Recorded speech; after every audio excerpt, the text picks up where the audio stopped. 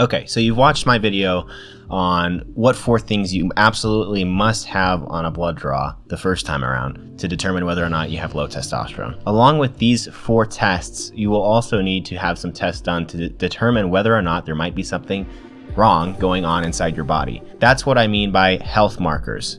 Markers of health, indicators on a lab panel that tell you whether or not there may be something wrong with you. There are 5 things I personally would not miss on a lab draw.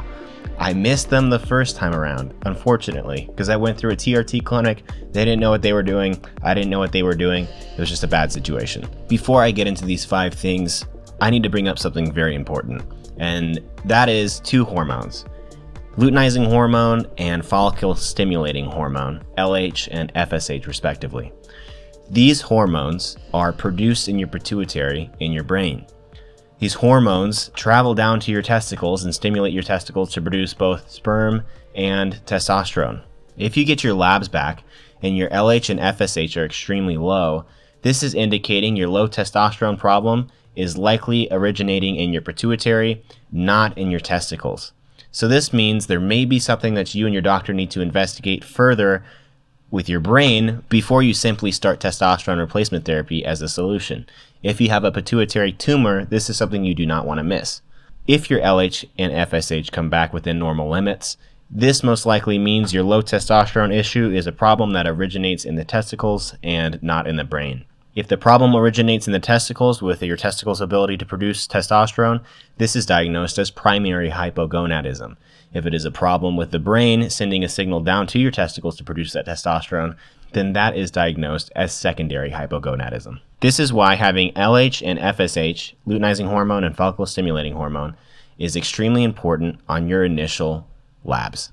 Please note that after you start testosterone replacement therapy, it is likely that your LH and FSH will be bottomed out on your lab results. The reason for this is because of the negative feedback loop between your testes and your brain.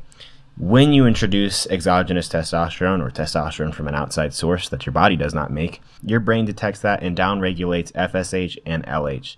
So it's essentially sending a signal to your testicles that your body has enough testosterone. Please, oh God, please stop making more testosterone.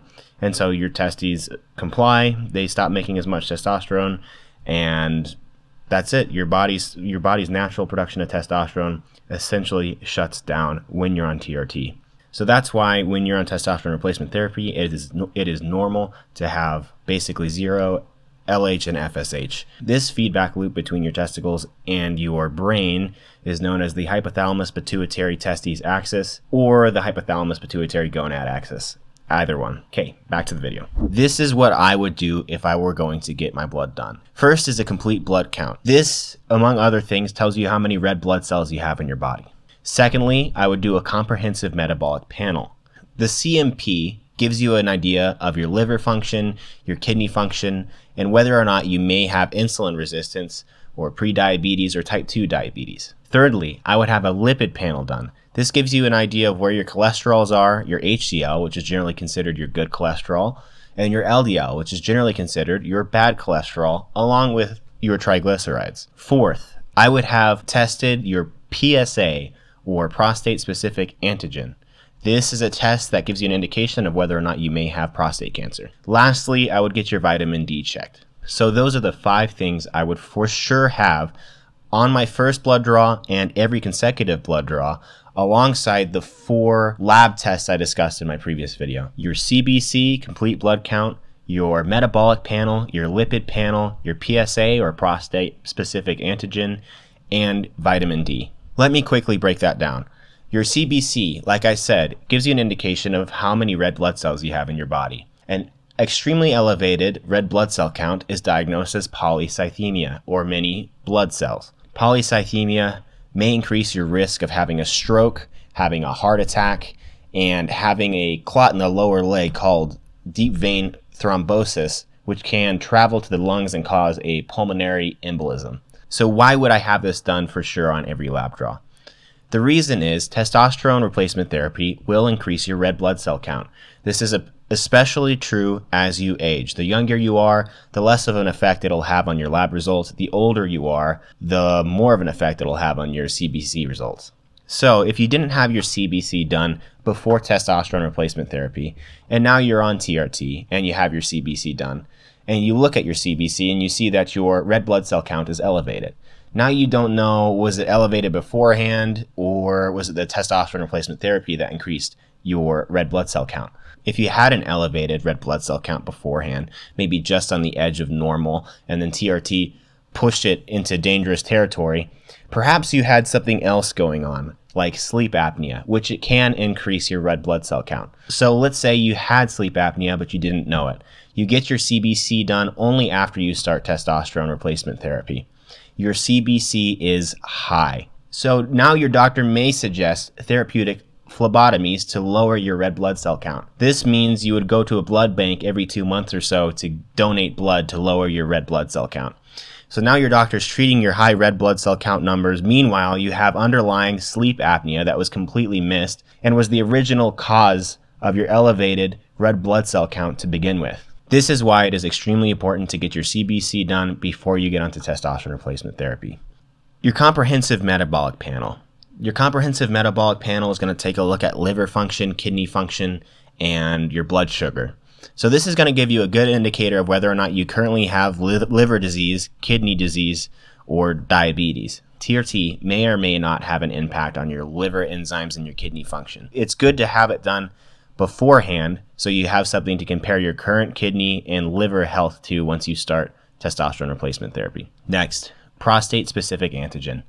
This test, like I said, will give you a good idea of whether or not you currently have prostate cancer, as roughly 1 in 3 men will eventually develop prostate cancer. Most of the time it's non-fatal. I will leave a card up in the corner for a great video by Dr. Mike Evans, which goes into detail on whether or not the PSA test is something that should be done on a yearly screen, if it's helpful in saving lives over the long term and things like that. So it's a super interesting video and goes into the nuances of the PSA test and whether or not it's actually useful long term. No, testosterone does not cause prostate cancer.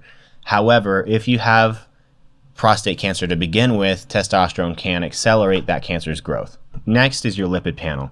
Your lipid panel, like I said, shows your HDL, good cholesterol, LDL, bad cholesterol, and your triglycerides. Testosterone replacement therapy almost always has an effect on the HDL, a negative effect. Personally, my HDL is about 1 point below the reference range, which means my good cholesterol is somewhat low. However, I did not get this tested before I started testosterone replacement therapy. I went through a TRT clinic that didn't know what they were doing, and I didn't know what I was doing at the time, so I didn't get it tested. I didn't have comprehensive metabolic panel or lipid panel, among other things on my lab tests. So I don't have the opportunity to look at my HDL before and after and see, did testosterone lower my HDL or was it always like that? I can only assume it has lowered HDL since it seems to be the case in almost everyone who starts TRT, and that's why my HDL is out of range. But I cannot know for sure, and right now I'm making assumptions. So don't make the same mistake I did. Get your lipid panel done before you get onto TRT so you have a baseline to compare it to. Lastly, I would include in my blood work a vitamin D test. In studies, low vitamin D is linked to depression, mood swings, anxiety, and a list of other things.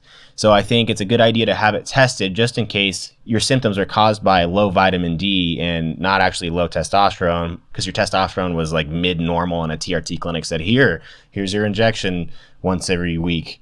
And you don't feel any better on TRT, and lo and behold, it was your vitamin D level that was holding you back. But you never got it tested, and now you're stuck on TRT for life. So vitamin D, I personally include it on my lab test, and I recommend to my friends that they should do the same.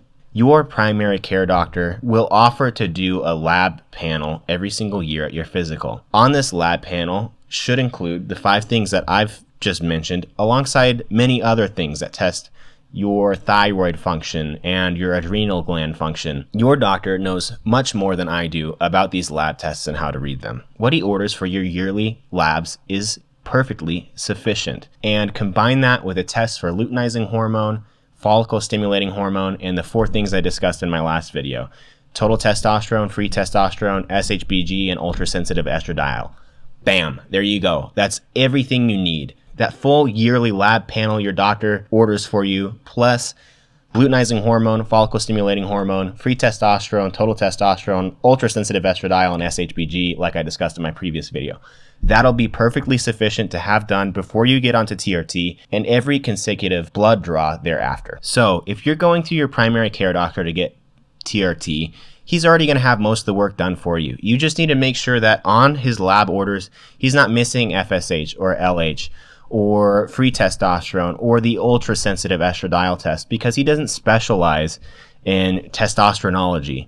He specializes in taking care of your health in general. So he may not know these, and you may need to remind his clinic to send those along with your lab orders. On the flip side, TRT clinics are not great at either thing. In general, they'll order less than minimal necessary to determine whether or not you have low T and what the cause is, and they'll order less than optimal labs for your health markers. So with the TRT clinic, you got to be on the ball, looking for anything missing on your labs that you need to have done ahead of time before you get onto TRT and every consecutive lab draw thereafter. So if there's something missing on your labs when your doctor from a TRT clinic or otherwise sends it into a hospital or a private lab, you need to call that clinic and tell them, hey, I want these things on my labs because I want to make sure I'm staying healthy and not missing anything. And if they don't oblige, find a new doctor. Always listen to your doctor. I am not a doctor. I'm just giving you the information that I wish I knew from the get-go. Because like I said, my labs only contain total testosterone and estradiol along with prolactin and vitamin D. So kind of pathetic for a first lab. And then every consecutive lab after that was just total testosterone and estradiol. I didn't even check my health markers. So that sucks. I don't have anything I can compare my current labs to. And I don't want you to make that same mistake. So please leave any comments down below or questions. I'm happy to have a conversation about this or answer any questions. Thank you so much for watching, and I'll check you guys in the next one.